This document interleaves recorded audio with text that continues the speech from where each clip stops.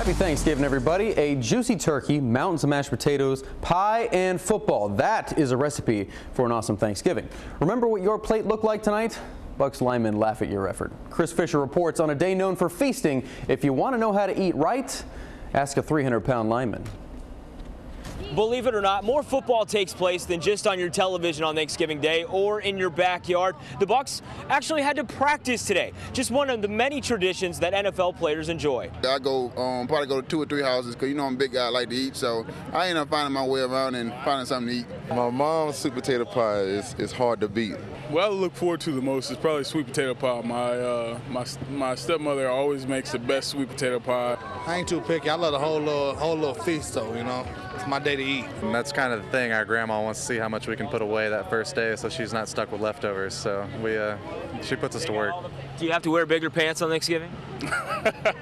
Normally something with elastic waistband is preferable. I usually got something with a stretch band on it already, you know, so I'm usually good. I'm just, happy to have another year to be able to get with my family and friends. So besides the elastic pants and all the delicious food that comes with Thanksgiving, the Bucks will all agree that family is the biggest tradition on Turkey Day. Reporting from One Buccaneer Place, Chris Fisher, 10 News. Stretchy pants are great. What good is turkey without pig skin? First Thanksgiving Day game was outstanding. Fourth quarter, Texans down 7 against the Lions. They gobble up 97 yards and tie the game. Arian Foster stuffing it home to tie it. We go to overtime.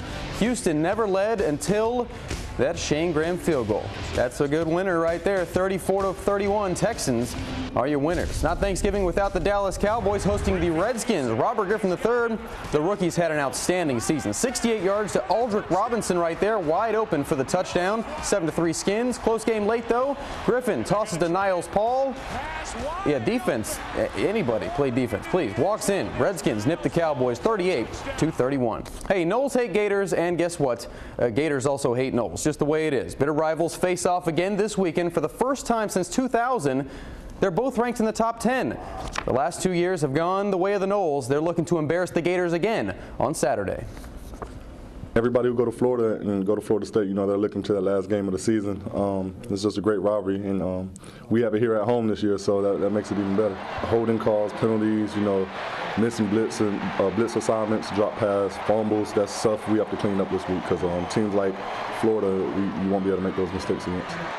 The USF is on its third starting quarterback in 3 games. B.J. Daniels broke his ankle against UConn, and Bobby Eveld hurt his shoulder last week against Miami. So in steps freshman Matt Floyd.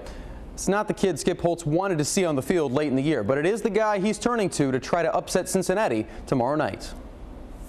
A lot of people are asking, why do you go play the game? And to go out and compete and play at a high level, I think will go a long way in being a rallying cry. And a lot of guys on this football team and a lot of people that support this program and feeling really good about the future with a young quarterback who's got 3 years of eligibility remaining. So, like I said, I think there's still a lot to play for. And I think Matt will go out and he'll compete.